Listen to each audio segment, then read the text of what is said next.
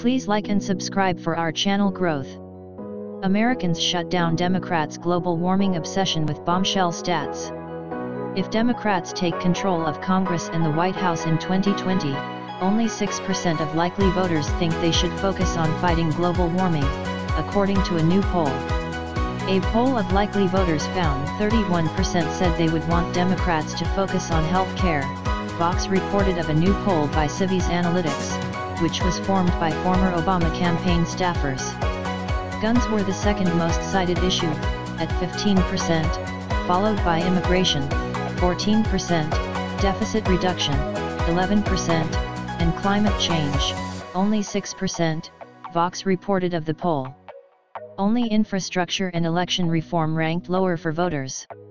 Pollsters found very liberal respondents were more likely to want a Democratic-controlled government to go after climate change and guns, but healthcare still ranked as a top priority. It shouldn't come as much of a surprise, however. Global warming tends to rank low on voters' priority lists, despite years of liberal campaigners trying to make the issue a top-tier one. For example, a recent Bloomberg poll found only 1 in 10 Americans thought global warming was a top issue facing the country.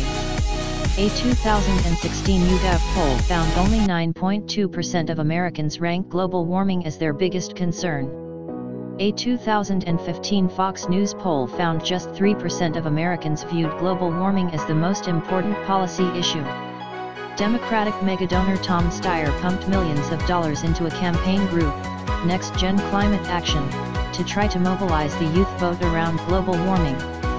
Steyer's election spending hasn't done much to move the needle on global warming, and the hedge fund billionaire has since shifted his focus to trying to impeach President Donald Trump.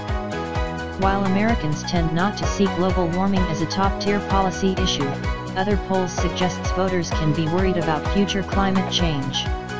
A recent Pew Research Center poll found 56% of Americans saw warming as a major threat to the country.